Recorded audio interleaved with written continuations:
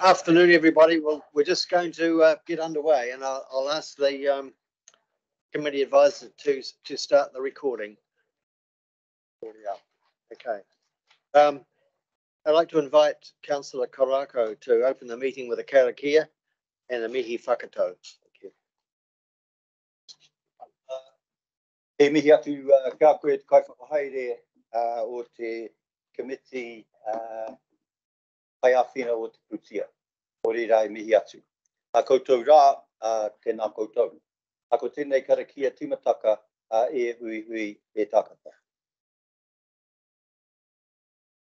Taka ka taka, ka taka tō mōtoi. E kapo i te whetu, e kapo i te marama, e kapo i tata, e taku raukiro kei rire. Uturu mau kia whakamaua ka tīna. Tīna, haumi e hui e, taiki e. A ko tēnei hoi anō, ko tēnei mihi e hui hui e takata. O reira ka me nui ki te mihi atu ki tō tātou matanui te raki, a koe te timataka me te whakaute ko tau katoa. O reira ka mihi au ki te kai humai o ka mea pai katoa. Ka mau mahara mātou ki a rātou kaitua ko tau wairua. E no reira e koutou rā e marae o ia iwi o ia waka, haere roke ki taro te whānau i a tānei ko tuatarai. Haere, haere e haere atu rā. Anō reira ka mau mahara tia o te kuahinga e te tōtara. O reira e haere atu rā e wha nana e Festo Collins. Mō tō māngai o te pāti kakariki mō tō whānau o te moana nui a Kiwa. Anō reira e Festo e haere atu rā ki te pāta whakawairua takoto, takoto, takoto. E Festo, haere atu rā e Hawaiki nui, Hawaiki ro, Hawaiki pāmamo. O reira e te whānau pani, a kia kaha, kia maia, kia manawa nui, me tō hingo o te tōtara. O reira e koutou rā, a tēnā koutou, āpiti hono, tātai hono, rātou ki tōnga mate, ki a rātou, āpiti hono, tātai hono, tātou, ki tōnga ora, ki a tātou. Nō reira, tēnā koutou, e mihi atu. I just stand here as I've done the Karakia Timataka, which actually talks about a feathered bloom that actually falls, and it signifies actually then the falling of a tōtara in the forest of Tāne. So I just wanted to acknowledge Festo Collins, actually, who tragically passed away this morning. And I acknowledged all of our whānau from the Pacifica, and then also those colleagues of his in Parliament, because he was a member of Parliament for the Green Party, and also an important member, particularly of the Auckland constituency. So, yeah, I just did that actually as an acknowledgement for his passing. And also to finish with wishing his whānau well, our love, and all of that is needed, going to be very much needed this time. And finished it by saying, let the dead be the dead and the living be the living. Kia ora, Ame. Kia ora. Thank you, Nook. Welcome everybody to the meeting. I've been informed that there's a quorum present, and I'm pleased to declare the meeting open. Just to advise, agenda item 9.2.3, the legal update in our PX will be taken at 2:30, which may require the agenda item 9 to be moved to this item if the meeting has not reached this item by that time. The order of the reports will then continue in the order shown on the agenda. Not aware of any apologies or any conflicts of interest. There are no public forum, deputations or petitions. and there's no extraordinary and urgent business, and there are no notices of motion. So we'll head to agenda item number 7.1, which is the unconfirmed minutes of the Audit, Finance and Risk Committee of 1st of November. On page 10, are there any matters of accuracy relating to the minutes of the meeting for that date? None. Then I'll put the motion that the Audit, Finance and Risk Committee confirms the minutes from the Audit, Finance and Risk Committee meeting held on the 1st of November 2023. Do I have a mover? Genevieve. Seconder, Graham McGlynn. All those in favour, please say aye. Against? Carried. Thank you. Item 8.1 is the Audit, Finance and Risk Committee Resolution Status Report, February. It's on page 18. And so I asked Giles to just briefly talk to those. Yeah, so this is the status of the current recommendations. There are a couple that are currently in progress.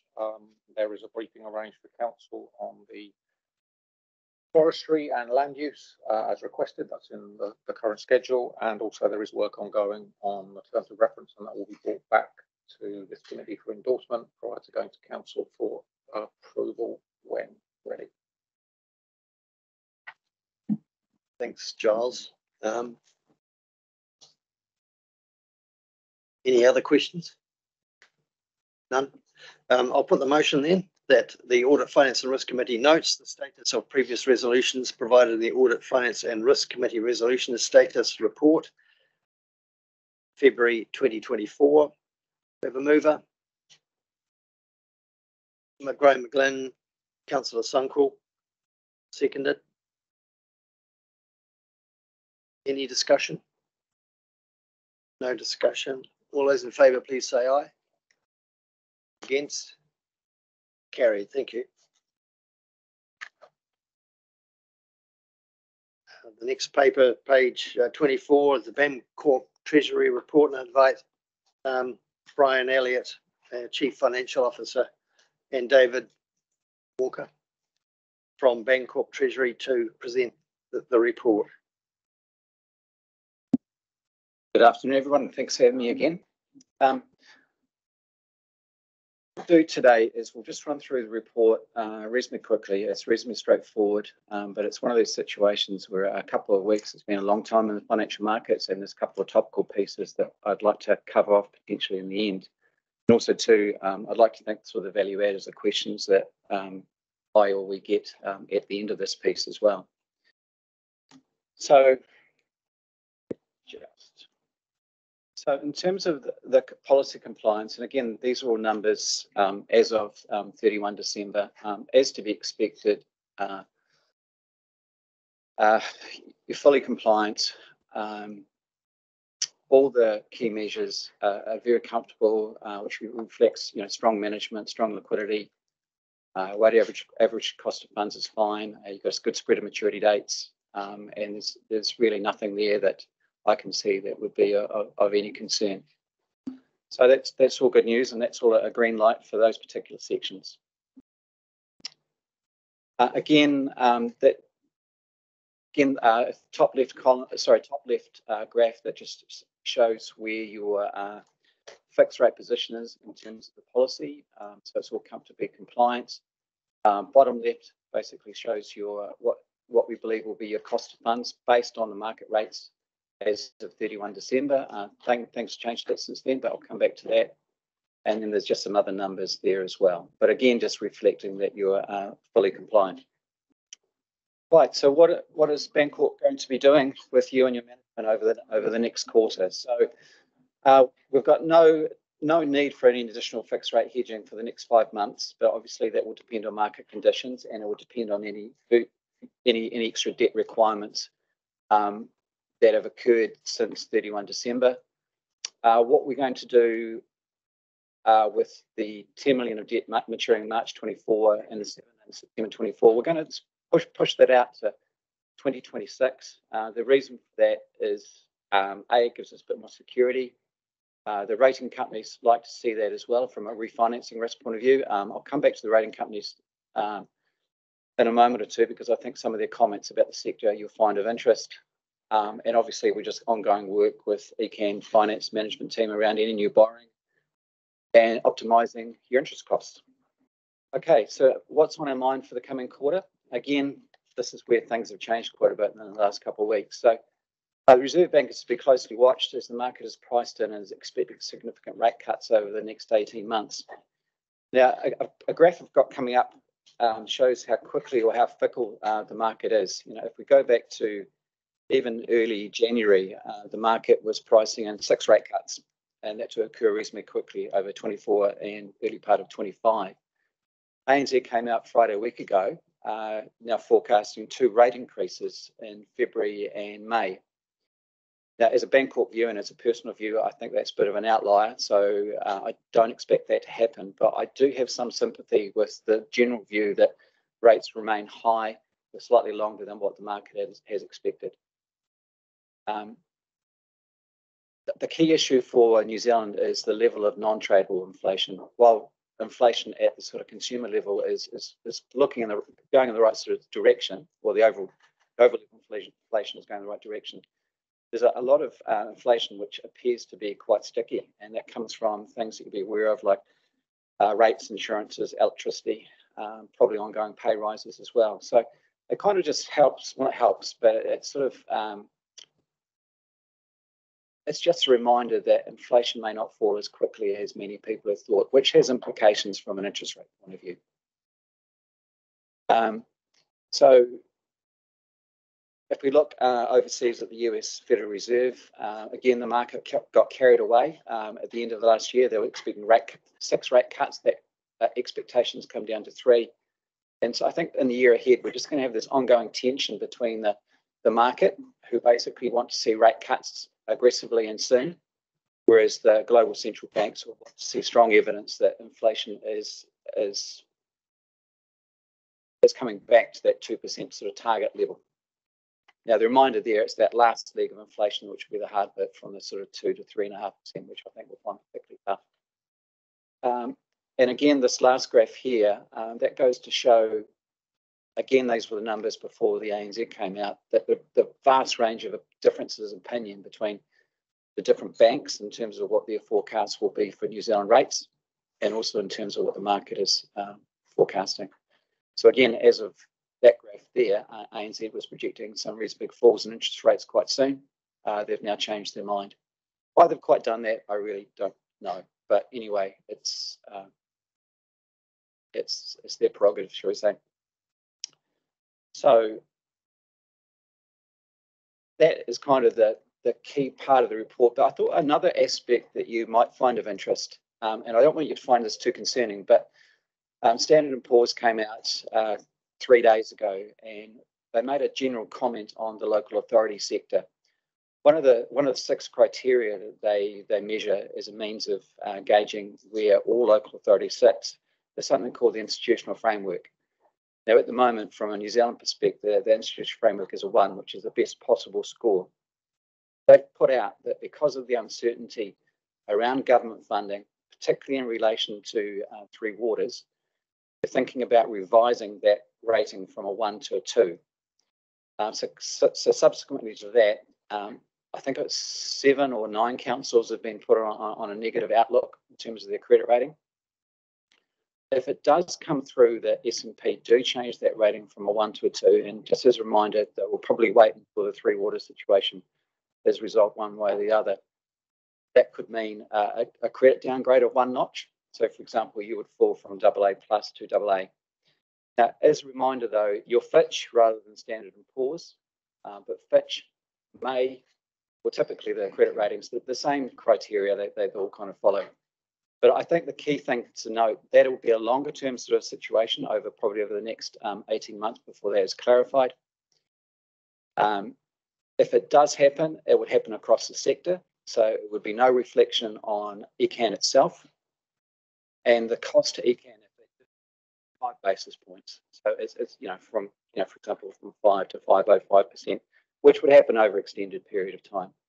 So I'm just flagging that. So if there's stuff that comes up in the media about that, it's not a specific council focus, it's a sector approach. And from a rating point of view, even if it occurs, we're talking about degrees of excellence. Like at the moment, you have the same rating as the government. It doesn't get any better at that. So it's just important to know. Kia ora. It's interesting around this, what you've actually just said about this rating. So under the three waters, I'm just trying to find some kind of, what is the idea behind that? Is it because of the ways Three Waters was perceived, particularly from a treaty basis? Was that part of it? Or is it actually because what it's done, it's highlighted the kind of dire standard of our water infrastructure? Or is it a combination of the two of them? It's just really where the debt will sit. So under the Labor government's policies, the debt would have been shifted from councils to the new entities. So it's just, and at the moment, it looks like the debt will remain at some form of council level. So it's just a case of where the debt sits. We're watching that with great interest. But if you want to talk about that at another time, happy to. Yeah. Any other questions? Ian? Can we just go back to, I think it was your, maybe your first slide, there, no, next one, with writing on it. Oh, sorry, next one. That one. So that second paragraph where you're talking about debt maturing and over 20%, so which is outside the policy, and you wanted to bring it down 15%. Is there a danger that by doing that, we're just going to lock in a higher proportion of our debt and a higher interest rate? No, well, it could, but no. Here, what we're going to be doing is just the 2.5-year floating rate notes.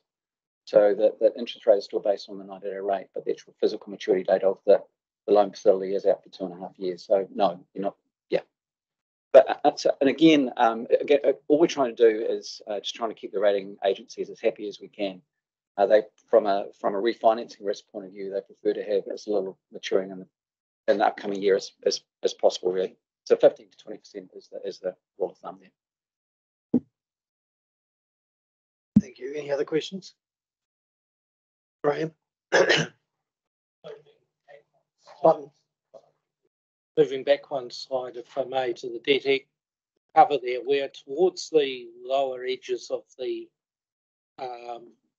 policy bands, and given the volatility in the market, certainly I'm seeing at other councils, they've gone and locked in with the volatility at the right, if they've managed to score it at the right points, some additional cover to move themselves more towards the midpoint. And it's just given the high levels of volatility in those prices over this last month, and that's no predictor that there will be volatility going forward, of course. But I wouldn't mind your comments on that and where we're sitting. Yeah, that's a fair question. You know, we deal with probably 2/3 of the councils in New Zealand, so we've got a pretty good feel of where everybody is, and so our view and our views of competitors are actually pretty similar. But we had a view that we thought, you know, a fair value rate for getting our clients for long-term hedging was sort of 375 plus margin, of course. So that's kind of what we have been targeting. So we still think rates are too high. We still think rates will come down, and the last thing we want to do is lock you in for long-term rates that you'll regret in coming years. So, you know, when we look at, the future's unwritten, but in terms of where we think fair value and what are the rates that we're trying to achieve for you, that they're not here now, basically. With the underlying inflation and the embedded nature of it, you alluded to the rates going out. I think that was backing some of the thoughts that the rates won't drop as fast as people have been thinking, and that was part of the thinking behind it.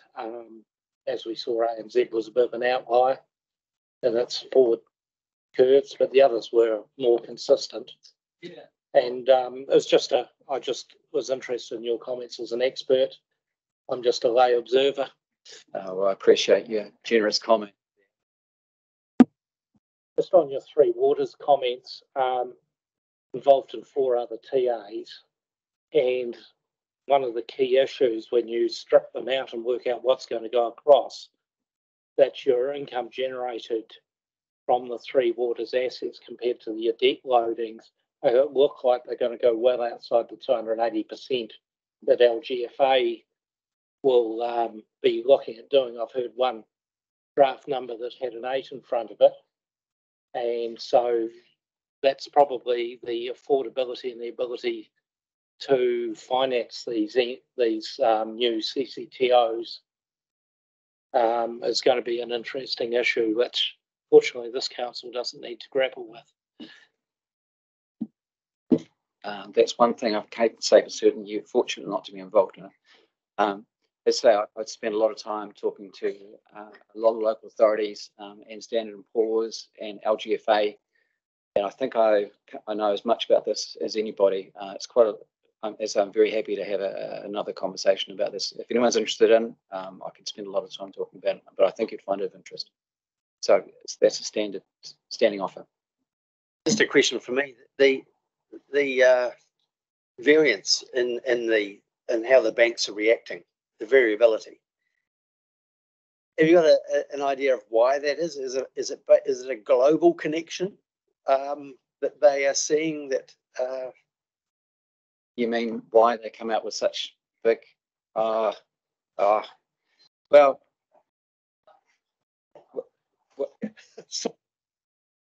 I'm sort of thinking about how to politically say this, but I think some economists see themselves as kind of rock stars these days. So I think sound bites are kind of, in some respects, is what they're after, which I think doesn't do them any favours. But look, everyone's entitled to their view, given the economic data that have come out recently as well.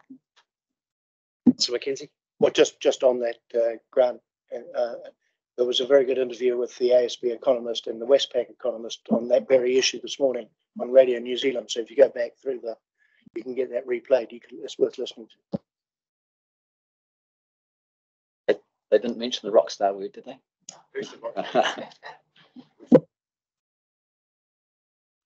Okay, so if there are no more questions,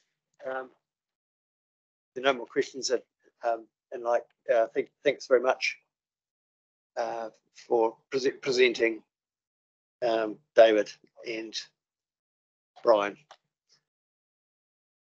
I'll put the motion that the Audit, Finance and Risk Committee receives the report from Bancorp Treasury Services to the 31st December 2023. We have a mover. Vicky, Councillor Southworth, seconder. Councillor Mackenzie. Any further discussion? Graham? If I may suggest an amendment at a time, I hope time in noting the compliance with covenants. Noting covenants reported therein. I believe it's important that this committee note that we are in compliance with the policies and covenants and are not forecasting to be going outside those bands.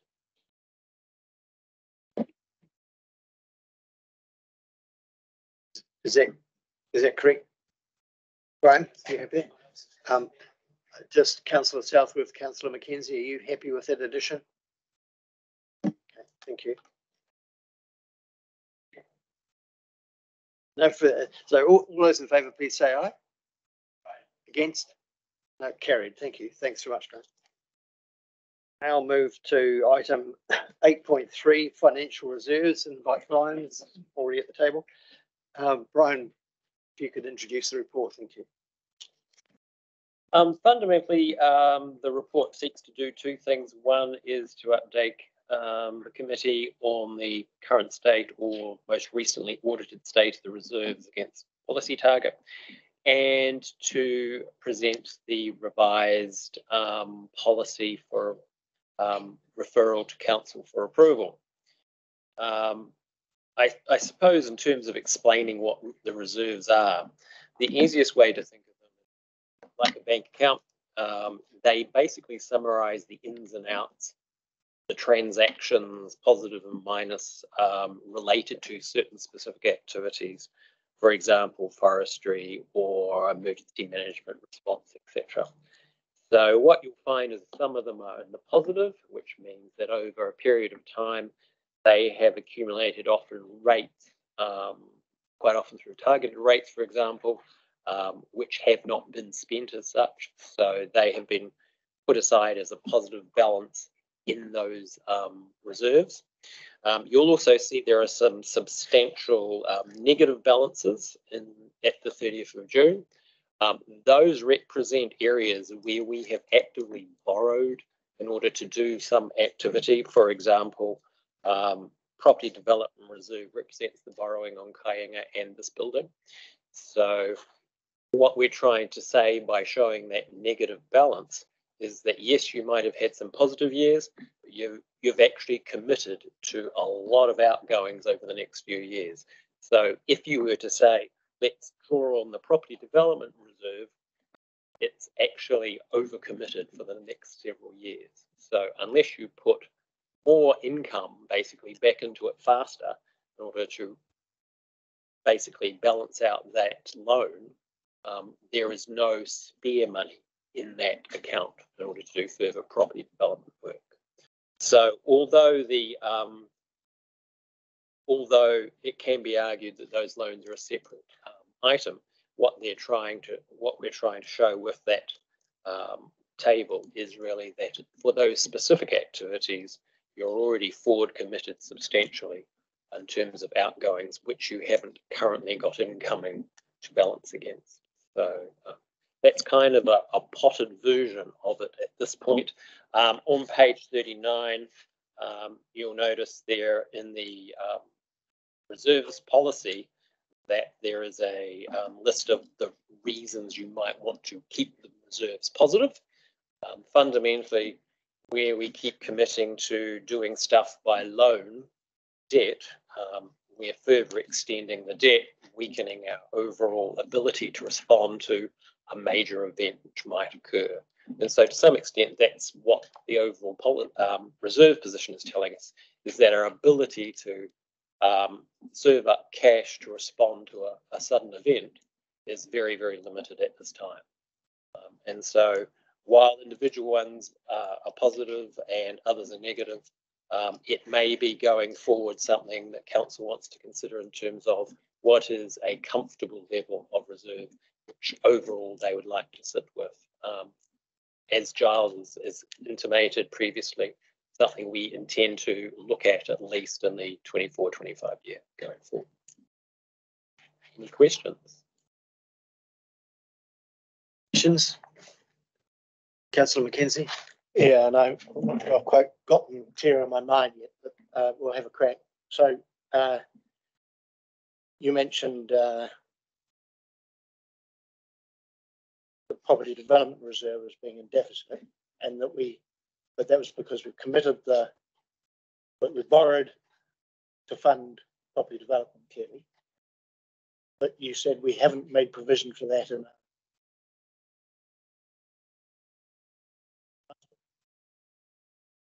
Yeah, it really represents, as of today or at the 30th of June, what the state of the play is. We have a big commitment, but there's not a lot of cash to offset it, basically. But over time, yes, over 10 years, we would have rated to pay that off. So you'll find effectively the reserve will be slowly replenished over those 10 years. But if something bad happened today, you've got no money. So what is the amount of rate that we're collecting for? I mean, yeah, so we're funding the debt already. Yeah, okay. So if you take out the property development reserve, which is in deficit by $14 million, and the WIMAC flood projection project, which is $20 million in deficit. And so they're clearly borrowed for and are being funded, completely funded. In terms of those projects under risk by not having healthier reserve balances there when the, I mean, if the policy target is 0, in other words, no debt, we would have to rate the Waimak River rating scheme $20 million in what, 1 year to get that position back to neutral, which would mean that we could pay off the loan in 12 months instead of 50 years or whatever it's financed over. So I guess what I'm questioning is for those two items in particular, are the policy targets screwing the scrum here a little bit on where we need to set our reserves policy? I get it for the general operations contingency reserve, and I certainly get it for the river rating flood protection reserves, because they are ongoing risks on a daily basis. Finance risk for a project, are we conflating two different levels of risk in terms of our reserve?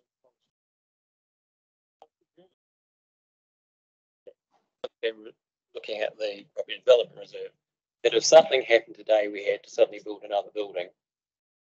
We've got no cash to be able to do it with, so we would have to go to the market to borrow again.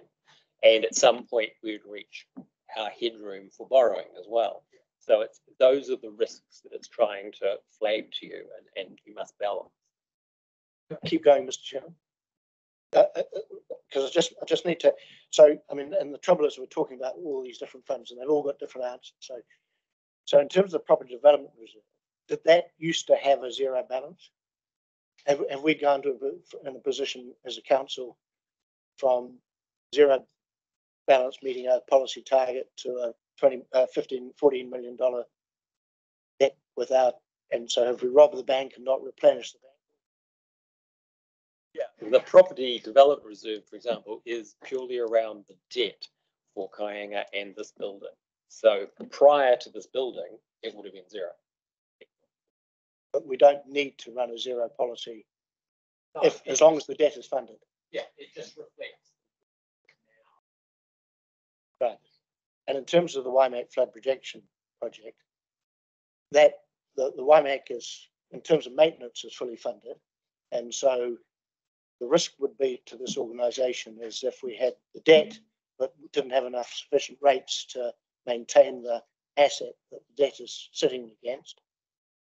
Is that fair? And therefore, as long as we're adequately funding the maintenance of the asset, there shouldn't be a risk to this organisation in the debt that's sitting there. Is that fair? What it's really saying in regards to the Waimak is you're already at 30th of June, 21 million committed already. So if all Waimak stock banks are destroyed in an event, then you will be incurring more debt on top of that. There isn't a pool of money sitting available to suddenly rebuild. So the risk, trying to assess then the risk of our reserves policy in terms of Waimak in particular, as long as we're making sure that the project, that the scheme is adequately funded to make sure that we maintain it at its design capacity, which is a 1 in 500 year flood, which would tend to suggest the risk of it failing is relatively low, then the risk of not following our policy target is a risk we could probably accept from the council perspective. Okay, so then if we can just get then onto the general rates, because that's clearly the other major area of deficit, and we're funding that at $2.5 million to $2.4 million a year to replenish those rates, in which case it's going to take 4 years or 4 years, 4 years to get there. Is that putting us? What's the level of risk then to this organisation in taking 4 years to get there rather than shorter time? In terms of the general reserve, that is actually also covering debt as well on the flood recovery, so which we put in place a couple of years ago. So there is the same argument about bad happened to the organisation and we wanted to spend those general reserves, there aren't any, because we're already going to be paying them out on that debt. So it would be just going straight to more rates, etc., etc. Last question, Mr. Chairman, with your indulgence. So, is your advice that the $2.4 million we're using to replenish that general rate sufficient, or is it insufficient? It really amounts to what you believe the risk attached to some of these events. Okay. In terms of the policy, it's sufficient. Whether we should revisit the size of that reserve and significantly increase it given the risks that we may imagine might occur, that's part of the work yet to be done. Councillor Robinson. Thanks for that. Just with regards to on page 35, with regards to the emergency management response and kind of relation to the general reserves as well. When it comes down to a response, say, such as an oil spill or similar, like a large scale environmental impact, where does that funds come from? Is it in some sort of emergency management response, or does it?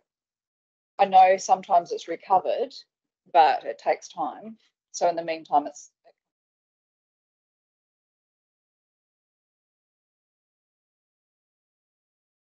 Yeah, that's essentially a description of that reserve. That's what it's for, is if we are unable to recover the additional costs, we have leeway to that amount of money to go into deficit for those purposes. Jockey, I'll just add to that from a civil defence, and Councillor Sunkel might wish to add to this. A lot of conversations at Joint Committee about the level of reserves that's appropriate for CDM to keep. I think there was a debate some time ago or a number of years ago about whether they should have a larger reserve, recognising their unique circumstances within the council, or whether they should have access to their own borrowing facilities. I think the view was taken, which I support by my predecessor, is that given the size of Environment Canterbury, that should an event happen, we have access to sufficient cash in terms of borrowing with immediate effect to support any immediate recovery, recognising that clearly recovery and reclamation. I actually think that's a really good idea, considering everything's getting bigger and worse for events such as you just mentioned. Yeah, I support that too. And how do we move on from that? How do we put that on the agenda to rediscuss that? I think it's the policy, so it sits within the Canterbury Group. So yes, we would like to have that reserve probably a wee bit bigger, but I think the balance is that it allows our controllers to get on and do stuff. So they don't have to think about picking up the phone, asking for borrowing capacity. And yes, we can put things in place within 36 or 48 hours, but that's not really the place that we want our response people thinking about. So it gives us the ability to get up and go and then worry about the subsequent funding as we go on. And $1.5 million or something of funding probably gets us a few days in, depending on what we're doing. If we think 1.6 million for the helicopters just within the Port Hills fire. So it's an ability to get up, go, and then worry about the funding. And we have always said, and Canterbury Group accepts, that we have the borrowing capacity to then further fund as required, that would then be paid back or whatever. Chair Scott. Yeah, so mine's some questions regarding audited reserves 22-23 annual report, and looking at those balances at the end of each of those lines, and looking at the balance at 8.9 million at June 23, and then the target policy for 2024, which we're getting through pretty quick at the moment. 2024 is 51, so it's about 17% of what that target is. So to me, that's like, where did the money go? What are we going to do about that? So that's a question I have. So there's a commentary more than questions, but I just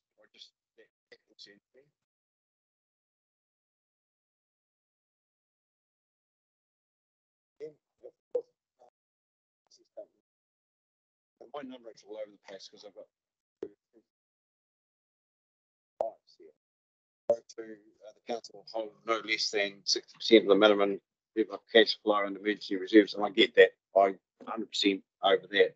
And then the next bit, the overall target reserve level is calculated considering each contingent in isolation and aggregating the amount. So my question really is, A, do we need all those categories? That's my first.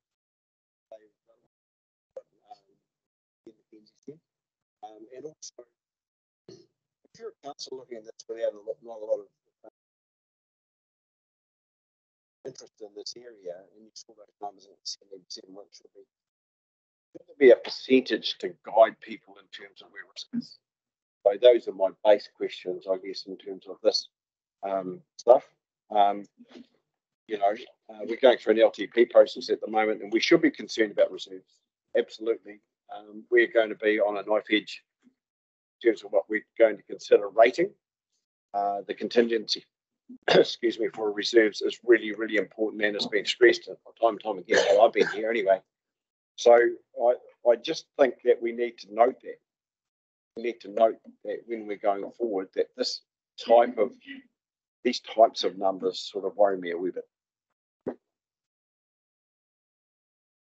So thanks, Chair Scott. When we were preparing this paper, it became apparent to myself and Brian that we need to do some further work in this space to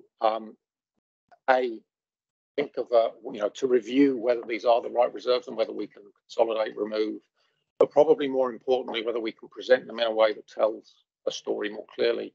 We didn't have time to do that in time for this paper, but we certainly intend to do that early in 24-25. And our intention is to then review the target levels every year around the annual plan process so that we're using current information. I'm hesitating from using the example because council debt, national debt and personal debt are different things. However, to illustrate the point, if you have a mortgage, you separate your mortgage debt and whether you're comfortable with that from your current account living and your ability to meet ups and downs in your weekly or monthly expenditure. What we have here in the way that this is presented in the passenger transport area. So that's exactly why we want to come back and do some further work in this space, but we thought it was important given that we do need to review the target levels. The policy did need updating, that we brought this paper to surface this issue so that we can continue that conversation with council through this committee around what is the appropriate level of reserves and how do we over time. Because what you'll see in the policy is that whilst we may or may not think that the levels of reserves are appropriate, we've had several discussions with council about those. The policy is clear that building those reserves needs to be in the context of the economic environment, the impact that has on ratepayers, and the risk that the council is prepared to take, because we do have borrowing headroom. Just a further comment, Grant, if you don't mind. So we're not in a fair weather situation at the moment, and reserves will be important to us. And I just, I'll reach back into time, and when the earthquake occurred, we had magnificent transport reserves, public transport reserves, which meant that public transport system could be stood up, if you like, very, very quickly once the roading stuff got sorted out, and that was a big saviour for a lot of people who lost vehicles and the ability to get around. We need those in flood. We need those in those instances there where something comes along in our background that's going to kick our backsides, and that concerns me that it needs to be front of mind rather than back of mind. Graham McGlynn. These reserves really reflect the fact that we do periodically have non-business as usual events, like typically floods, whatever, the things that happen, like we buying building, that it's not normal. But we're rating based on normal years, and we've got to build into those rates effectively the smoothing for the peaks and troughs. So it really comes down to what the risk is of, for instance, the YMAC having that 1 in 500 year risk becoming an issue in the close proximity to now. And suddenly, well, we had was it Rangitata went a couple of 3 years ago, and suddenly there was a batch of expenditure to resurrect the stock banks and things, and so that it's making sure we are over an extended period of time matching the income that we're getting to the expenditure that we're likely to have. So that tries to put it relatively simply. Yeah, I just completely agree with you, Graham, and support what you've said. I think the and Councillor Mackenzie talked about it. The flood protection reserves. Interesting is the WIMAC's been pulled out because it has such an overbearing impact on the other reserves. If you aggregated those across and we just had a single flood protection reserve, it would in a sense be saying we have no money for any flood protection event across the whole region. What we're saying, pulling out WIMAC, is to say, well, WIMAC we spent a lot of money on for very good reasons. The rest of the region currently has $11 million. So it is about what's the story we want to tell, what's the advantages of aggregating, and what's the advantages of having lots and lots of small reserves. That's a conversation Brian and I want to come back to this committee in the first instance with. And just looking, Brian, at page 53, the appendix policy reserve funds, that's pretty much the current policy settings. As opposed, am I right? As opposed to the audited reserves position. Okay. I'm just wondering if it would be useful, if it's okay with you, Peter, the questions that you raise are noted in the minutes, perhaps. Yeah.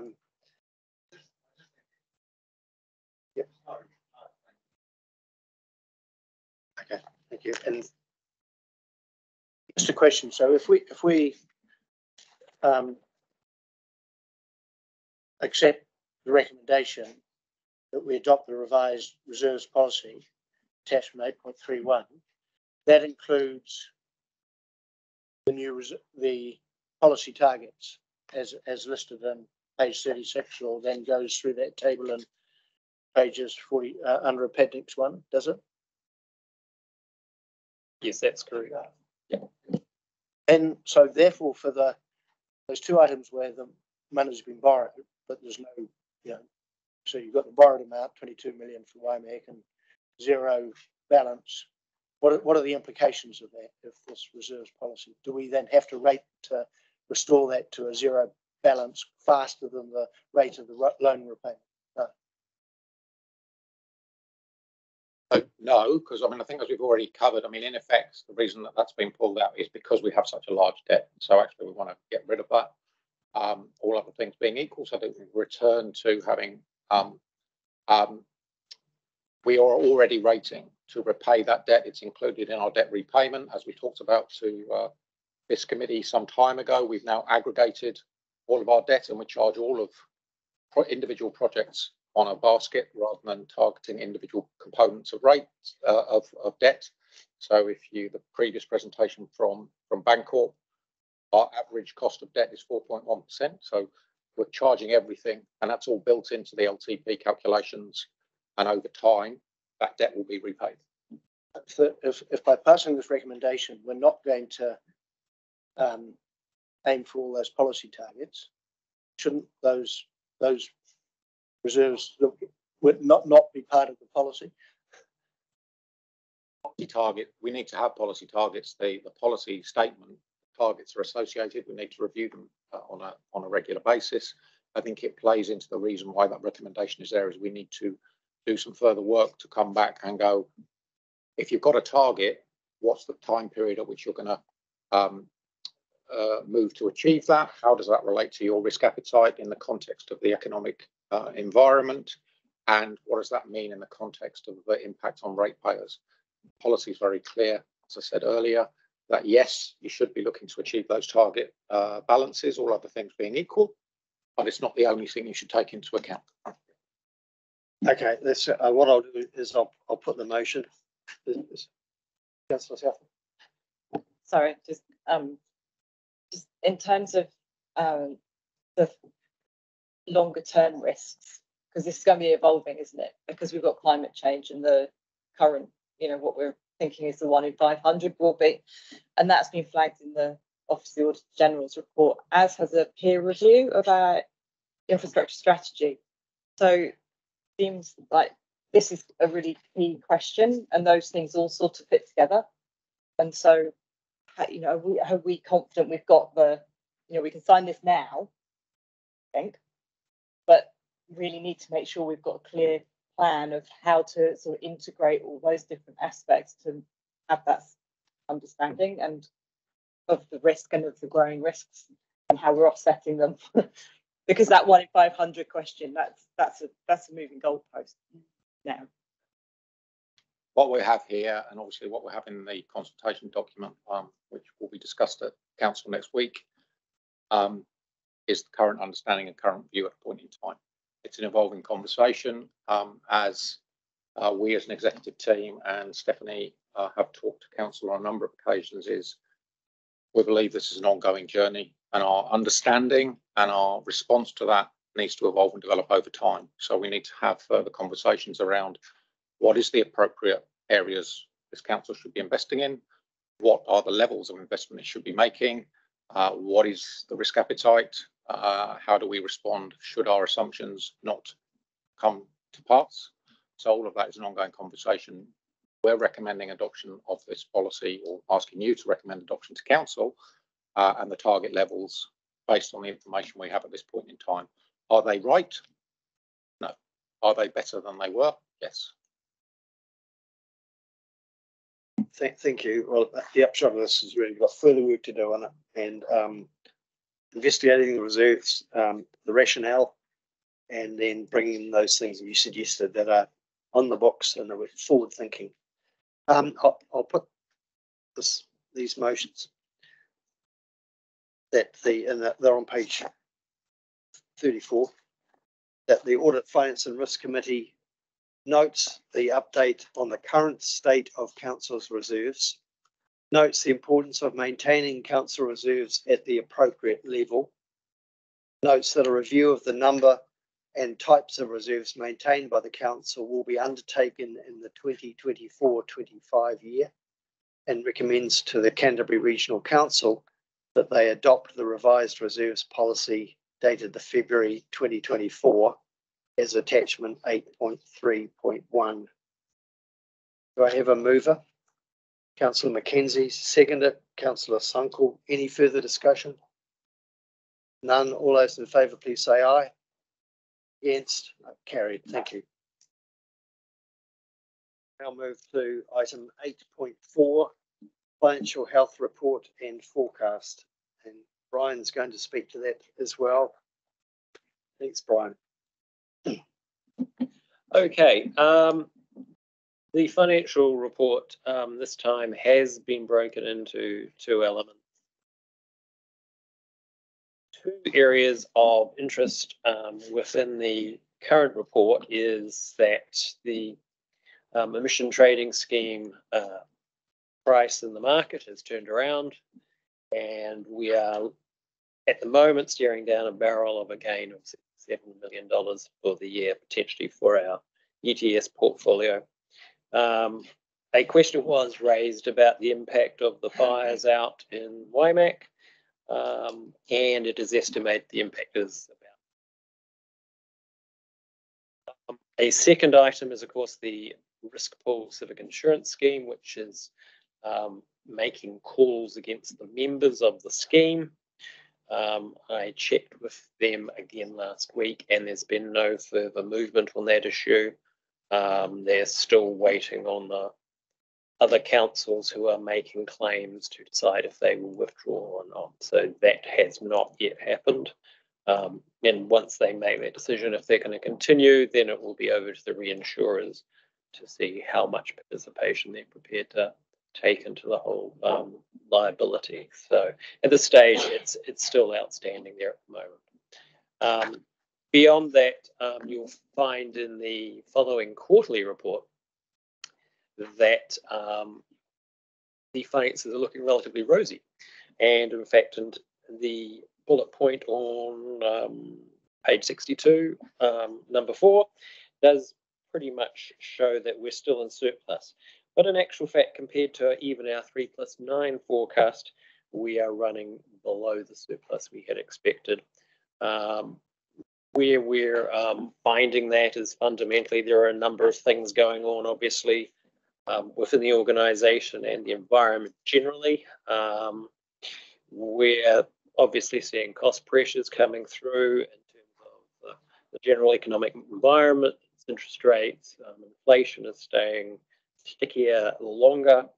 The political environment has clearly changed, and that is expected to have some impact before the end of the year in terms of costs and new programs, etc.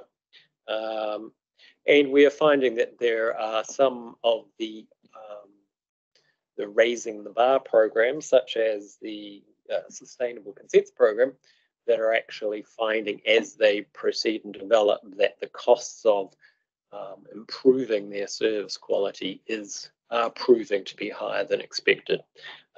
We are working hard with all those people to make sure that we still come in on budget, but there are a lot of pressures at this time and still a number of unknowns in the wider environment. So at this time, our forecast based on the December half year is that we will come in on budget.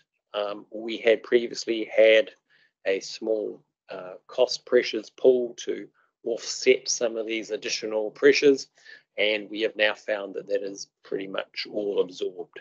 So it will very much be a management task to bring us home by 30th of June on budget. Yeah, that's the summary. Brian, Graham? Page 63, I think it is, debtors, paragraph 6. You mentioned there that you've got 2 key debtors, and please don't break any commercial by putting names out there or anything. But 2 key debtors, what was the total of those 2? And you indicate received in January, February 24. Have they been received, and any risks? It would be fair to say both debtors are government agencies, and yes, they have cleared their debts since that time. 7 million. 7 million. 7 million. Yes.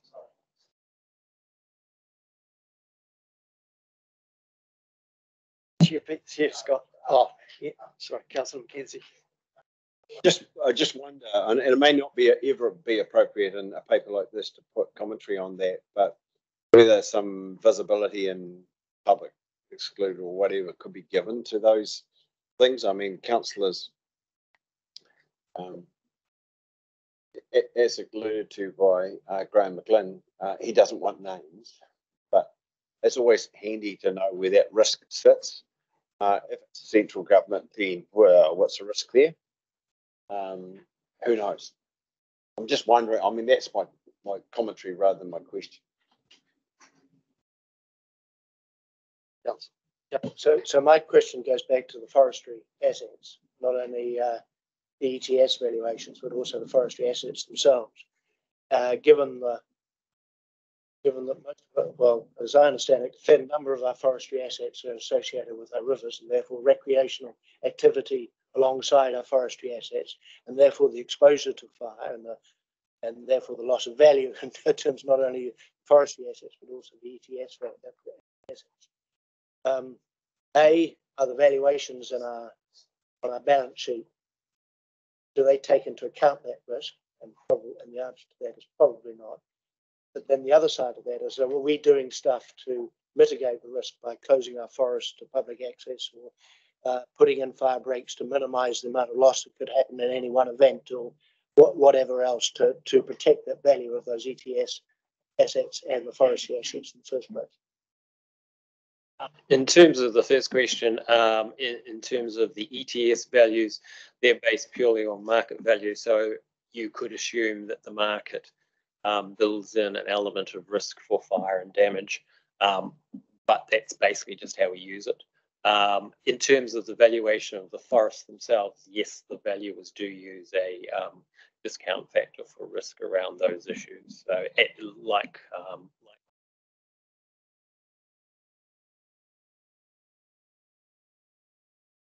Part which was, are we doing anything to manage our forests in a way to minimise the fire risk? And what I would suggest is that we I mean, as I mentioned earlier, there is a briefing on forests and our land planned for council, and that we can ask Stephen to include reference to that, or the question could be raised as part of that session. Just again, probably lack of my reading on this, but my interest in that insurance cover through risk pool civic is that I'm not too sure how widely known that is. I knew about it for a while, but is there an opportunity somewhere, Giles, to get an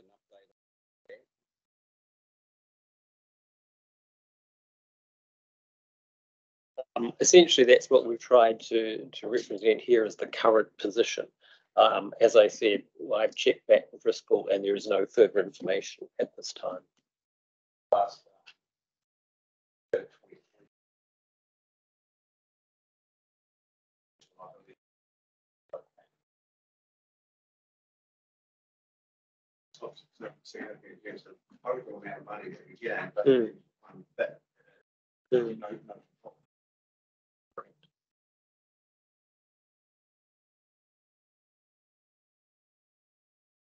So we have gone back and asked them the questions on a couple of occasions. As we've indicated, the claims that would result in that kind of liability, they believe they will not proceed given the timing of them. They're out of time. So whilst we presented that picture, our current estimate is that there's a low probability of that coming to pass and impacting on the council's finances. And if we get any further information, we'll clearly provide it. And I note that the membership is you can't trade your way out of that membership. So whether it's a drop dead opportunity or what. For me, in my mind, it's 125k and 2.5 is a risk. So what's the membership cost? Are we better in or out? I mean, insurance is going to be pretty interesting for us. So this relates to when we were a member. And so it's relating to the years that we were a member for, and that until the scheme is wound up, which is proceeding, we continue with that risk until it's closed, and that is proceeding. Well, the intention is that it will be wound up and closed, assuming those claims don't proceed within the next 12 months. Councillor Robinson. I've just got a question about debtors as well, with regards to the $170,000 that is past 90 days due for the harbours. Is that in relation to the recent incident of last year, September? No, that tends to be a hangover of swing mooring charges, and traditionally they're extremely slow payers, and so it builds up over time. How far over 90 days is it on average? I can't say exactly, but it is quite a while. And we are chipping away at collection, but there is a large number of them of small value. Charles, would you like to comment? Yeah, I just want to give some assurance to council and suggest that we include a bit more information in the May report. The story around debtors is actually an extremely good one over the last couple of years in terms of the size and time profile of our outstanding debt. Brian and his team have done a lot of work in this space to reduce the amount of debt and to reduce the time. So we have a pretty good story to tell, I think. Well, we're never going to not have a debt book. And so I think at the next meeting, we should perhaps include a couple of those graphs that we've produced in the past to show how it's changed over the last couple of years, to give the council some assurance. just to reiterate that point, over time, the predecessor to you, there was a significant effort in bringing those numbers down, and that those graphs really do show where we land, and it's kind of almost a residual space where it bumps around. But you always want better, but I think we're in a particularly good place comparison to where we might have been 6, 7, 8 years ago. Graham McGlynn. Just to confirm, those debtors are the non-rates debtors, aren't they? The rates debtors. Correct, yes, they're actually charges that we issue. These are debtors.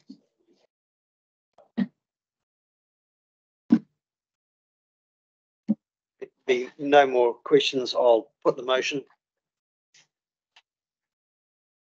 that the Audit, Finance and Risk Committee receives the financial health report for the period ending 31st December 2023. Do I have a mover? Councillor Robinson, second, Councillor Sunkel. Any further discussion? None. All those in favour, please say aye. Against? None. Carried. Thank you. We are running behind. And we're now moving on to item 8.5, the quarterly performance report, on page 66. Invite Carmen and I was wondering if we could take the report as being read and for people to just go straight into questions, if that's okay with councillors. Okay, thanks, Carmen. So any questions to Carmen on this paper? Councillor Southworth.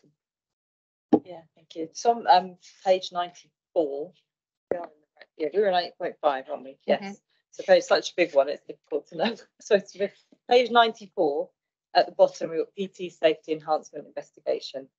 And I'm just, it says that we're waiting resources to commence procurement of safety officers. And I thought that we had approved the resources. So I'm wondering, by resources, does it mean the funding, or does it mean something else, like not enough staff? And so there's a gap. What's the issue with that? So I think Giles was going to answer this one. So the issue has been recruiting a member of staff to oversee the procurement exercise and to lead that initiative. So that is now in place and procurement is proceeding. Any other questions? Councillor Sunkel. Just a question, given that we're not going through the report, are there any matters that you would consider significant in those matters that will not be achieved or have the potential not to be achieved within the report? I think the only key matter is around the consenting, which has been referred to with the level of service that we're monitoring and the initiative work around that, and then obviously the financial impact that Brian's already spoken to. So. Thank you. I guess given our previous discussions, we've gone from a risk to an issue that we're dealing with, but it's noted. Thank you. Thanks, John. Not really a question for me, just page 96, the Greater Christchurch Spatial Plan, just confirming that the Greater Christchurch Partnership has endorsed the plan for further consideration by the partner councils. Okay. Page 87, number 22. And that's the partnering with Naitahu City and District Councils. So with this one, because I know that it's come up quite a number of times at Okatuia, and particularly one particular Papatupa Runanga, which is Rapaki. And so is this a Naitahu based one, or is it actually a combination of the city and district councils? I think I have to pass to either Dave or Tim to answer that one. It's the... It was 87.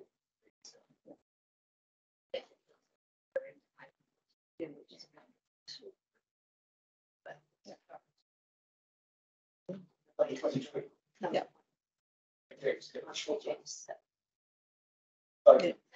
Sorry, my question really is that there is a delay.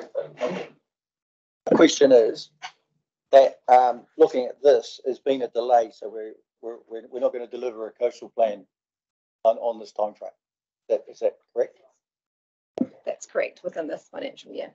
And recently, That's part of our overall integrated planning framework, and so with the that's been prioritised. This is the one level of service that won't be achieved within this financial year that relates to that planning work. If I could add to that, it is part of the integrated planning. So when the long-term plan was set and this levels of service was there, we hadn't settled the governance arrangements. And so now we know where we're going. So that is a level of service that we won't meet because we've changed the way we're progressing the coastal plan in partnership with through the 2-year partnership.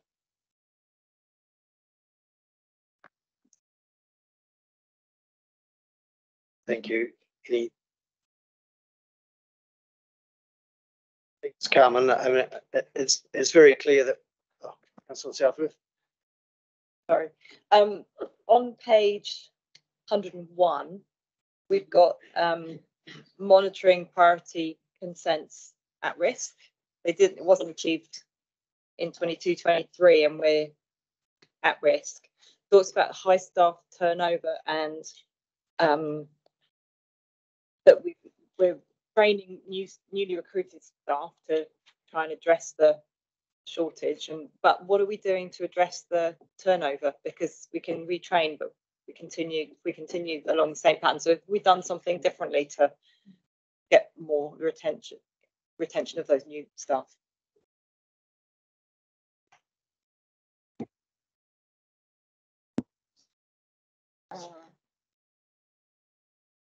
No, it's the consenting one. So I think that I'm not particularly close to this work, but that the turnover of assisting staff isn't such an issue anymore, but it's the new amount of new staff coming through now that will require time to be trained up and be fully up to speed to turn this around. So that's why we're continuing to show this as being at risk.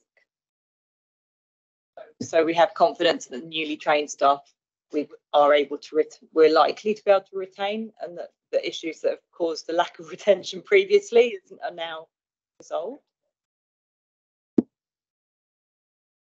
And could we just add, so the whole report comes to AFRC for an assurance piece, but each of these portfolios will come. So on the 13th of March, this report will come to the Water and Land Committee. And so I think there'll be, it goes to regional leadership. So there will be an opportunity within that committee to ask some more detailed questions, and the right staff will be in the room for that. So I think that's probably the best way that we can deal with that in terms of the detail you're looking for. Yeah. Thanks, Carmen. I mean, really looking at page 67 with the summary chart there of the 40 levels of service, 2 are not going to be achieved. It's a pretty good effort given the circumstances that we're in now. And we know that those that can't be achieved, we know where we're going with those and what we've got to do to resolve those. So it's pretty good. So what I'll do, thank you very much for presenting. Finance and Risk Committee 1 receives the organisational performance report for Q2 23-24, notes the status of the non-financial levels of service and key initiatives, and financial performance and results for Q2 23-24, period ending the 31st December 2023, and notes the key issues identified in the report impacting the non-financial and financial performance for Q2 and the actions being implemented to address these. Do I have a mover? Chair Scott, Councillor Robinson. Any further discussion? No further discussion. All those in favour, please say aye. Against? No, carried. Thank you. Now move to item 8.6. The annual report. And welcome Yvonne Young from Audit New Zealand.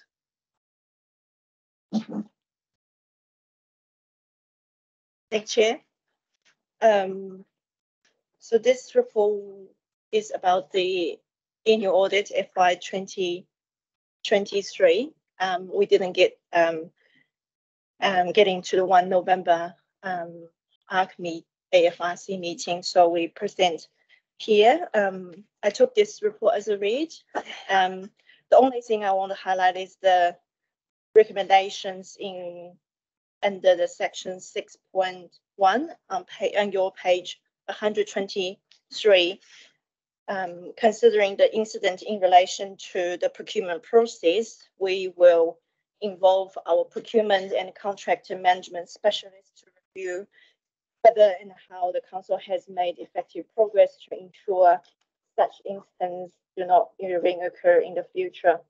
And then we're required to report back to OAG after our review during in the next couple months' time when we get into the 2024 annual audit interim visit. I am happy to take any questions in relation to this report. Any questions? No questions. Thank you, Yvonne. I mean, I think, the report is issued as an unmodified report, and that you've expressed satisfaction that the council's activities for the year and financial position for the year have been in good order. So that's really good, and I'm sure in terms of the recommendations that you make, some of these I know are sort of being addressed. Part of the raising of the bar issue too, particularly on page 127, where it gives a bit of a description of some of the things that we need to do, and you've given some good advice. You've also commented on the previous recommendations, the status of those previous recommendations, and the work that's either still ongoing or has been completed. So that's great. Well, there being no further questions, I'll put this motion that the Audit, Finance and Risk Committee receives the Audit New Zealand report to Council on the annual report for the year ended 30th of June 2023 and notes the recommendations and management responses, which will be monitored as part of the committee's outstanding actions and followed up by Audit New Zealand as part of the 23-24 audit. So I have a mover, Councillor Sunkel, seconder, Graham McGlynn. Any further questions, discussion? No further discussion. Oh, Councillor Sunkel. Thank you, Mr. Chairman. I think it's always pleasing to have an unmodified report come through. I know there's a lot of work that goes into some of the conversations and clarifications to reach a point, but again, really pleasing to note that staff and processes are in place to get us to a point where, yes, there's bits and pieces to tidy up, but all those in favour, please say aye. Against? None against. Carried. Thank you very much. Thanks, Yvonne. And if you could stay at the table, Yvonne. Sorry, because you're on next.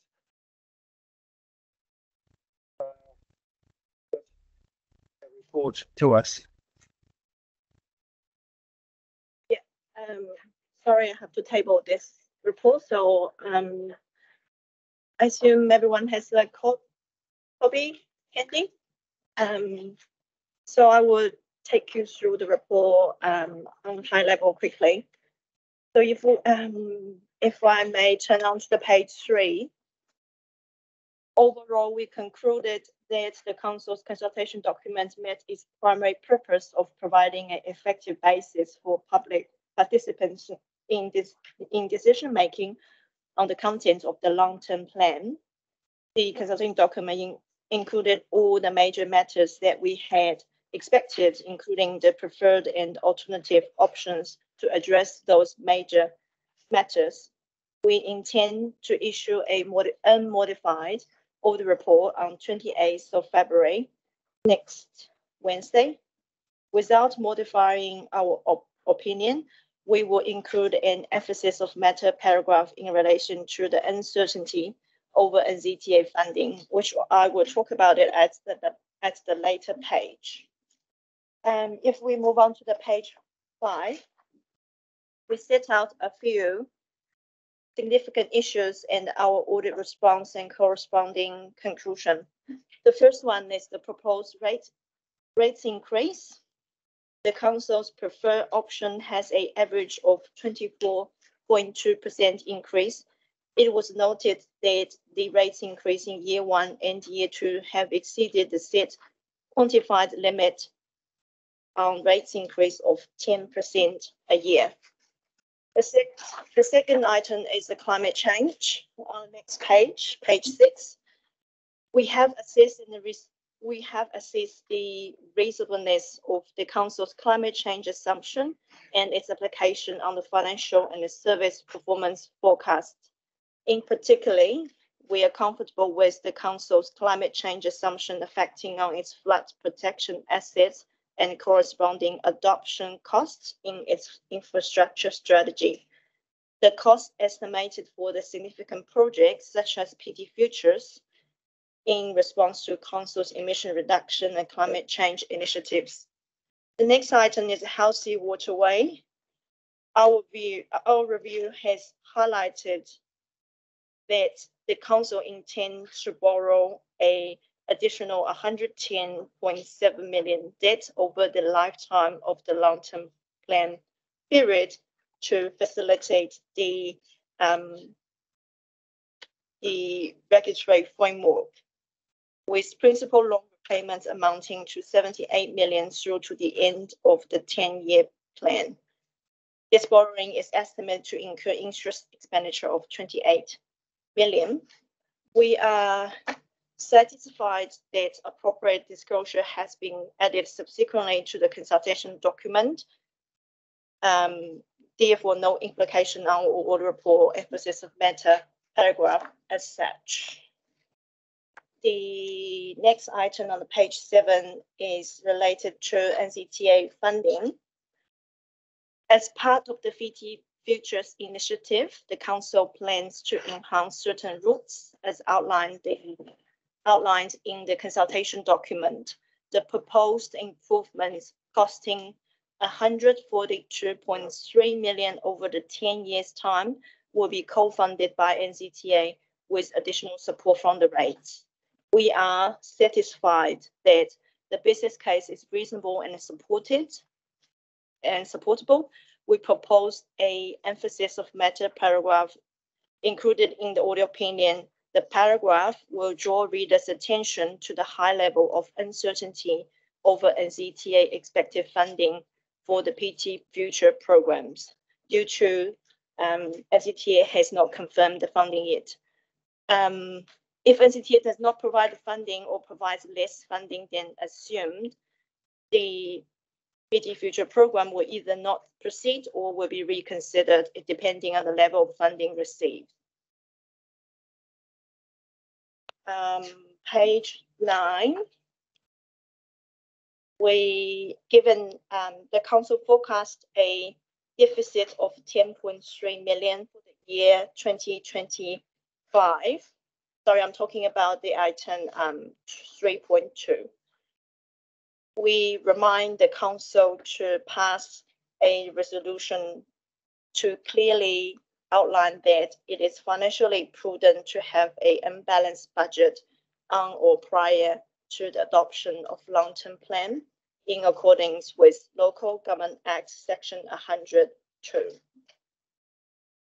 And the page 10,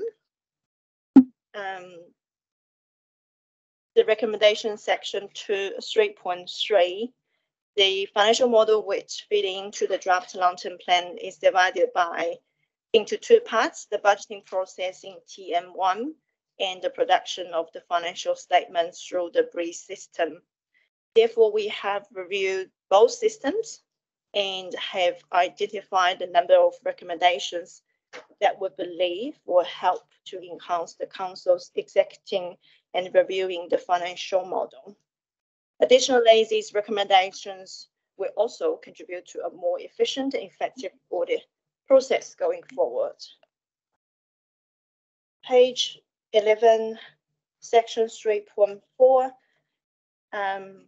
outline that we are satisfied that the infrastructure strategy serves its intended purpose.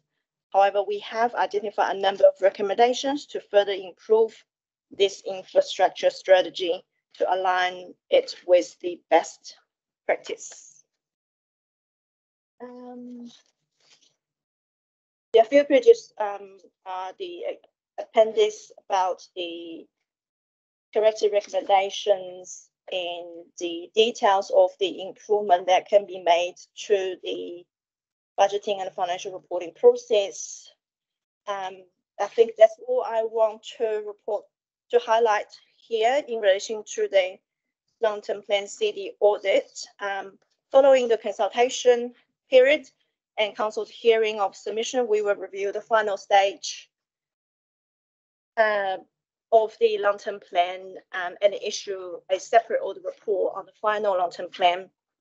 I just want to remind the management on page 12 that to prepare and provide us with a schedule of changes to the financial forecast and other underlying information that will be the basis for the consultation document to ensure the audit of the final long-term plan will be efficient.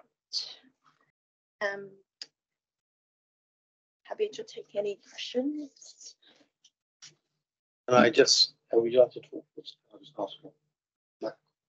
just get Giles to talk first. So I just want to acknowledge the work that Yvonne and her team and also the rest of our organisation has done in undertaking the audit. I just wanted to highlight that obviously we provided management responses to each of the recommendations, which I think show a positive response to the recommendations made. The one issue I do want to highlight for council or for this committee is that when we talked about putting the consultation document together and about the annual rate increase limit benchmark target that we were going to set, we talked about having a average rolling over 10 years of 10%. In discussion with Yvonne and her team, it's very clear that the legislation requires us to set an annual target. So we have used the 10% on an annual basis, and that's why the point is made that we are actually exceeding that in the first 2 years. Hopefully people around the table will recall those conversations about, given the rate increase that we were proposing for the first 2 years, setting a limit lower than that would be challenging, and that's why we were talking about an average. And so that's reflected in the consultation document, and obviously will be part of what is adopted next week for consultation.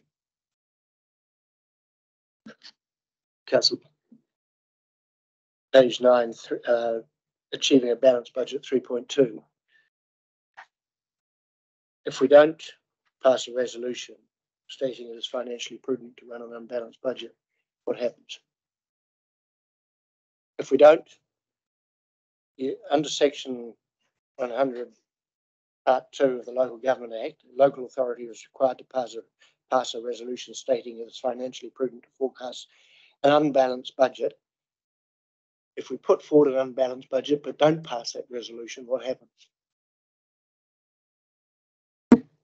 That's a good question. I need to consult OAG legal team and come back to you.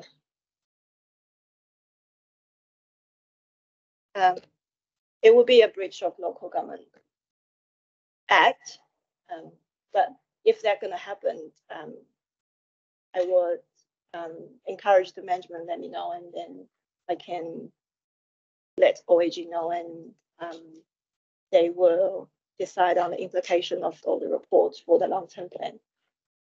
At this stage, for the consultation document stage, you are not required by law to have the resolution.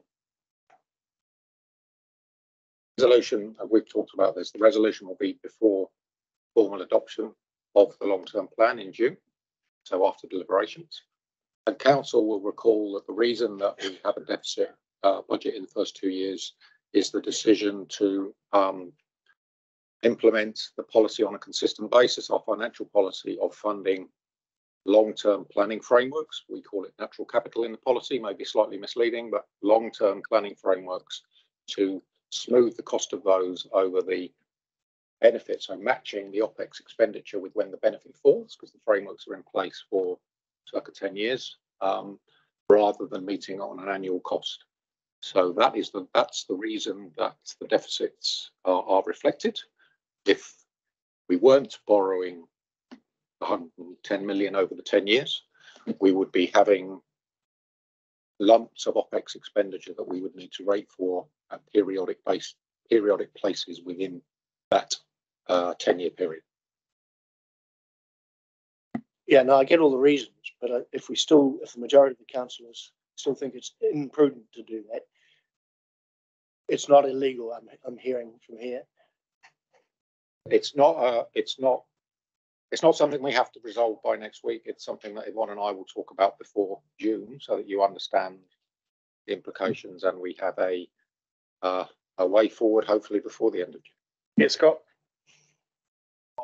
Look, Yvonne, thank you for bringing this up, because I think it's something that councillors need to fully understand in terms of how we've got ourselves to where we are. And you're just pointing out the fact that this is here, and we probably need to go back and revisit the reasoning why we got there. And we made a prudent decision at the time why we got there. I mean, the problem that Audit has with us is there's no financial standard around capital for OPEX, and there is there's no asset backing for that. We've taken the view of that their planning documents are the basis of this organisation existing, therefore there is some asset value in that. So that's why we've got to there.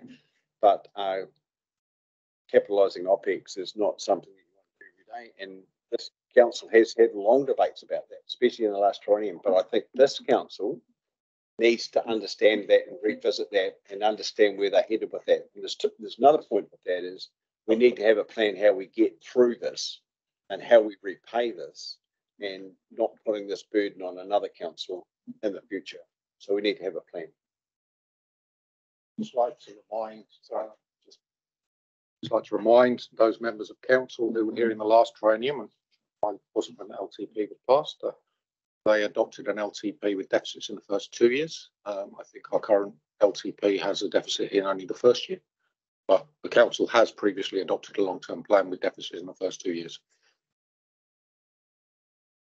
Any further questions? Councillor Sunkel. Just a comment and thank you for a really well set out document. It flows through, it gives us notice of those matters that you have given consideration to and those matters that we should think about. So yes, very clear, straightforward, and I appreciate the way that it is there. Thank you. Thanks, John. No further questions, and yes, thanks very much for your commentary on the things that we need to do, or the things that that are uncertain that might have implications for us later, especially public transport futures program and the government's GPS, which we're waiting on as well. Thanks, Yvonne. Thanks very much. I'll put this motion that the Audit, Finance and Risk Committee receives the audit report tabled by Audit New Zealand on Environment Canterbury's long-term plan 2024 to 34 consultation document. Do I have a mover? Chair Scott, Graham McGlynn. Any further discussion? No further discussion. All those in favour, please say aye. Against? Carried. Thank you very much. We're now going to move into PX so that we can attend to item 9.2.3. And so the people who may remain in the room, so the resolution is that Wendy Pine, Tanya Smets, Stefan Theron remain after the public have been excluded for the entire public excluded agenda, and that Philip Moore and Lucy Delatour from Wynne Williams be permitted to remain for the agenda item 9.2.3, as they have the knowledge that is relevant to these items. I have a mover for that, please. Councillor Robinson, seconder. Graham McGlynn. All those in favour, please say aye. Against? Carried. So we'll just get staff to set things up for public excluded. Okay, well, we're just re-adjourning the main meeting and picking up on 8.8 health, safety and wellbeing update on page 137. And Wendy, I wonder if you could come to the table and report on this for us. Thank you. Thanks very much, Chair. Given where we're at in the meeting, would you like to take the paper as read and ask questions and look for points of clarity? Does anyone have any questions on the paper? Councillor Southworth. I'm jumping between different bits of digital information. I'm struggling. There was one I had around power lines and underground services where we have had an incident in the past, and then I believe there's been an incident more recently. In our last meeting, we were advised we would get an update in terms of what we were going to do in response to the risks of that, but I couldn't see anything in our paper this time. So could you just give you an update, and we can then circle back and include it in a written form in the next paper. So we reported that there was a WorkSafe reportable event that included a metal boom from a drag line striking an overhead power line. We have indeed worked on some mitigations. Both Orion and WorkSafe have subsequently closed their files on the incident. The learning that we from ECAN's perspective was that there was a requirement to provide refresher training, because whilst our rules did indicate that there was a need to obtain a permit, it wasn't specific enough, and so the operator obtained a permit, but it wasn't sufficient. We've made lots of changes to our processes. The corrective actions that were identified are being implemented within the Rivers work group, so where the risk lies. And so to close the loop, the health and safety team will go back at a later date and check to make sure that those corrective actions have been put in place. We'll report on that, but it has been closed. Okay. So health and safety in terms of public transport. So essentially this is contracted outside of Environment Canterbury. That doesn't come through this committee. And I'm wondering whether there's a reason for that, because it seems that actually there's quite a big, at the very least, reputational risk around that, but also the health and safety outcomes of our contractors, particularly impacts on members of the public. Is that a discussion that's being had, or should we have around whether those contractor health and safety aspects and their reporting should come through this committee, which is at the higher level as a health and safety, rather than through a committee, broader committees that is where public transport safety comes through at the moment? Yeah, thanks very much for that. You're right, it sits in the contract management side of things. So we have a responsibility as from a joint PCBU perspective. The risk to the public lies with the contractor in terms of whether it's bus operators or so on and so forth. Through the contract management mitigations and ways of working, it's for us to ensure from a management perspective, we've got the right controls in place. So we're having the right meetings and talking to the contractor about what is occurring in terms of health and safety. In this instance, talking about public safety, we do also have oversight in terms of seeing the issues and things that come up. That sits purely in the public transport team. So we do have oversight of that, but the responsibility for the risk and managing the risk is where it lies, which is with the contractor. So we're doing what we would normally do in a joint PCBU arrangement, where we will be meeting with them regularly, making sure that we have those conversations, making sure that if anything has been raised, if there's been a WorkSafe incident, for example, we'd want to make sure that those things are closed out. Anything that was seen as being material in terms of risk to us, would bubble up to this committee, but at this stage there was nothing. So just to, I guess, elaborate and it'll tie into another question I have around near miss reporting. So specifically in our Transport Committee, we had there's a little chart that says safety in the corner of the sort of broader dashboard, and there were 20 near misses in there. And when further questioning was raised, 14 of those are near misses between a bus and a cyclist. And so that sort of tucked away and sort of not as clear as it might be. And that's where I'm sort of thinking that it might be useful to have it raised in a more explicit health and safety type of reporting as we get this committee. But maybe it's a question about how things are reported through the committees where health and safety sits in the committee. But it, you know, it was that, yeah. And it's important for us to understand around those near misses, which was, do you want to say something on that? And then I'll. Yeah, I'd say that's a really good question for the committee, the other committee, if you've got questions on that, because it doesn't sit within ECAN. So if there were health and safety concerns for our own people, then absolutely, if it was a PT team, absolutely it would come here. For you to understand more about what's occurring for the third party is, I think what you're saying is not within the realms of this committee. So you might just want to delve a bit more if you need to in that space. In terms of this,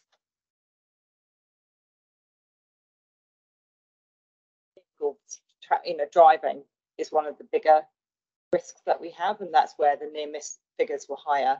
And I'm just wondering, do we know how we compare with other organisations or on, you know, sort of national kilometres travelled with a near miss incident, or, you know, whether there's some data that we can compare? So do we know if our staff and their driving capabilities are reasonable and average, or are we a bit more risky and more likely to have an accident, or the other way? And is there a way of figuring that out? Because otherwise, what do you do with that near miss information, which is saying, well, this is quite risky, but and is there something we should or could be doing more of to reduce that risk? Or are we comfortable with it? We're doing what we need to. I think there's a couple of questions in there. So to go to the what do we do about the near miss incident information, what we would do is we would have a look and see were there any patterns in there, and then the teams and management would just go back and say, okay, do we need to do more training? What is it? And is it big enough to warrant it, you know, to warrant a change of action? But more generally, it's a good question around benchmarking. We'd have to consider what we would benchmark against, because Joe Blogg's average, obviously, we don't have the data for that, but it's something that we can take away and have a look at and consider the context. Thanks, Vicky. And just picking up on that, on the dashboard, there's a pie chart which identifies near miss events, and it's got 8 of them. But I suppose what we don't know, and maybe that's reported in if it is traffic, is what's the breakdown of that? Near misses for what? Is it a bus hitting a cycle? You know, what is the actual issue? Do we ever have that information? Or it might be injury, illness. I think that's probably possibly where that conversation around governance and management comes in. So, you know, the management are looking at those things. We understand the controls that need to be there, and so we'll be having those conversations. And you know, with the teams, if we believe that there was an issue that was not addressed and was raising the risk, that's when we would raise that here. But I think from a governance perspective, I'm not sure what additional value that would give you to know what those 8 things break down into. But I'm not sure if I'm understanding the question. That was actually the question that I had as my one. I lost my place in all these bits. But I think it's around, is that assurance side of things. So actually, is there, all we can see is that there's this many near misses, but we don't know if those are all happening in one particular place or if they're sprinkled around, or to what significance the outcome might have been had that near miss not been, had it actually been a hit, not a near miss. So I think it's just that assurance around, you know, is there a pattern, and that at what point do you bring something to us, or how does that work? Because we're just seeing that information and it raises some potential concerns. So what's the confidence that how do you give us confidence that those are being looked at, their patterns are being tracked, and if there's an issue, then the action happens? That's, I guess, what the question is. I think it's part of our ongoing maturity journey. If you think about the workshop we had this morning, which was partly focused on the critical risk standards, If you think about driving for work, the primary controls are actually around the vehicle. So do we only buy 5-star vehicles? Do we maintain them properly? Do we make sure they've got WAFs? Are they maintained and serviced? And do our drivers have full driving license? Because everybody drives every day. That's making the point. The additional controls we will put in place are things like making sure you don't drive when you're tired, making sure that. So, you know, we can demonstrate through the critical risk standard that we have those controls in place and that the assurance is there that all of our vehicles are WAF. It's then when you go along the reporting, actually, management needs to identify that we've had, 47 near misses in the last 3 months of people driving between Christchurch and Timaru because they're coming back in the middle of winter and they've been working for 10 hours.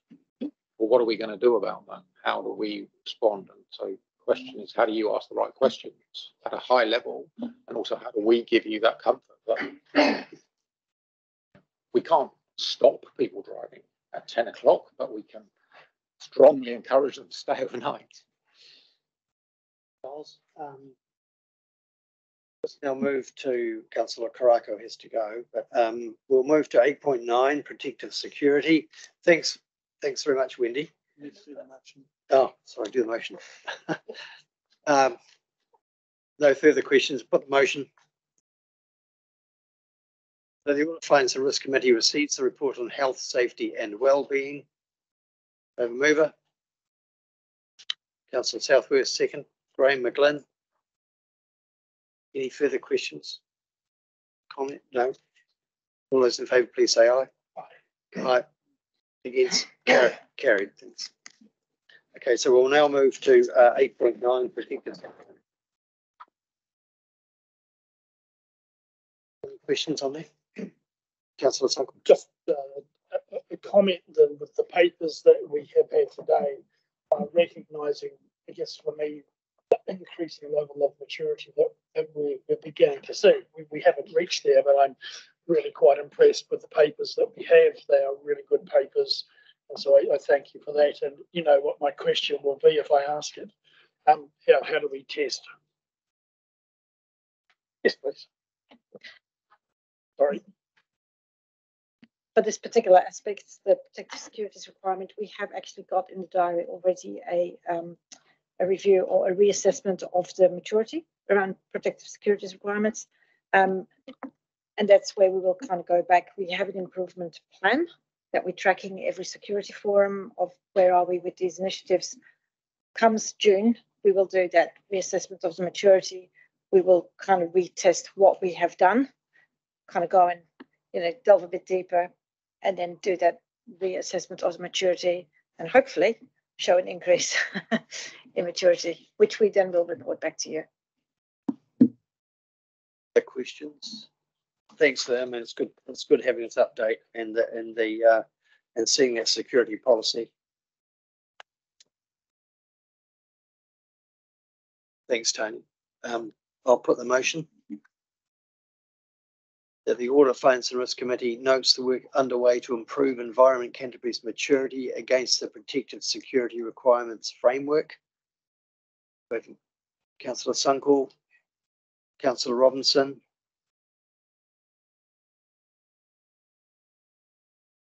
Any further discussion? No. All those in favour, please say aye. Aye. Aye. Against? No. Carried. Thank you.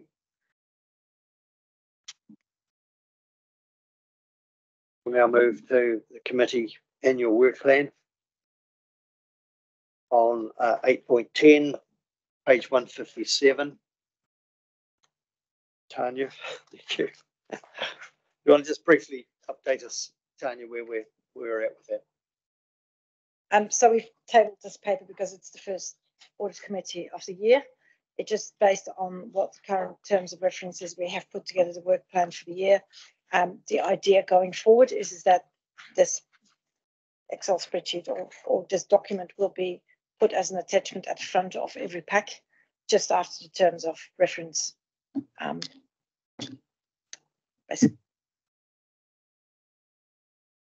Thank you. Very useful. Again, feedback from other councils is this is a standing paper that ends up in every pack, and usually changes are highlighted in yellow or red or something so that it's quick for people to see what's changed, because this is a dynamic world and it ought to change. It's not locked in concrete.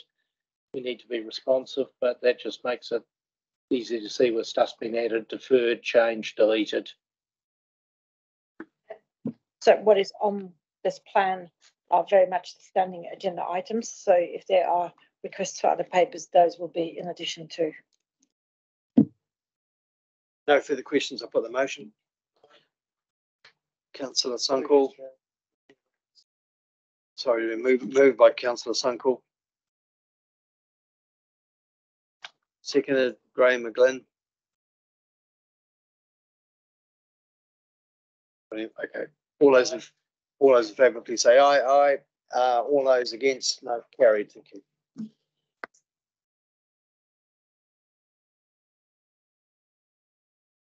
And we'll now move to the last item. The last item, which is 8.11, a report from the chair.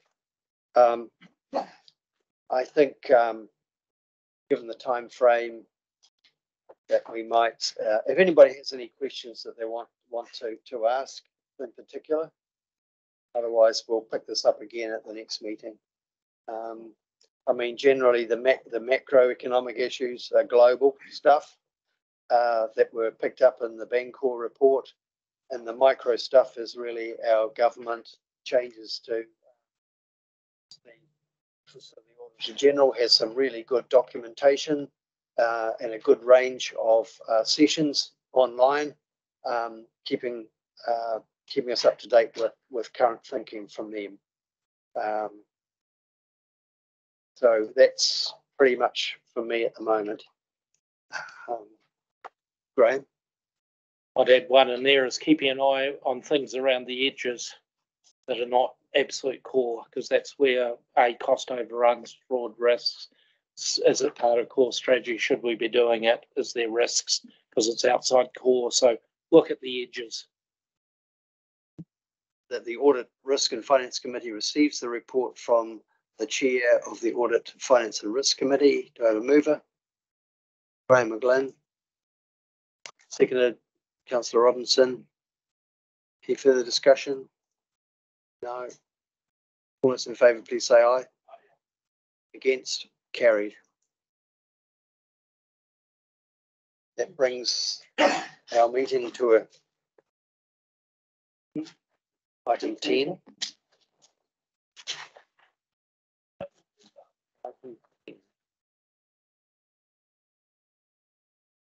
Item 10. The next meeting of the committee is due to be held on the 16th of May 2024 at 1 o'clock. And I'll declare the meeting closed at 4:26, and I'll just read a closing Karakia. Anuhia, anuhia, anuhia kiti uru tapanui otane kia watia kia mama tinako te tinana tiwarua iti aratakta kuia e rongu whakairi uria runga kia tina tina humiei huiei takie. Thanks for your attendance.